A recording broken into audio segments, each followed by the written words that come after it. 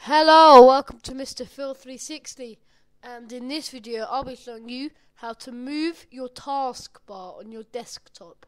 So the taskbar is the long bit down the bottom of your desktop, this bit here, and regularly people want to move it around, just to the sides, maybe if they want to do something.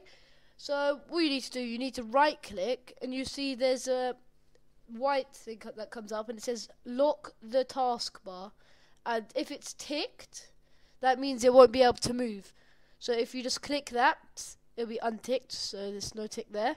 So you can just move it to the side, so it'll be there.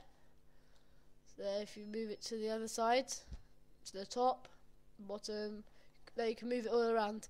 And then so if you want to the top, you can right click it, and you can just lock it again. So yeah, that's how you move the taskbar on a computer. So thank you for watching. Please like, share and subscribe. Take care.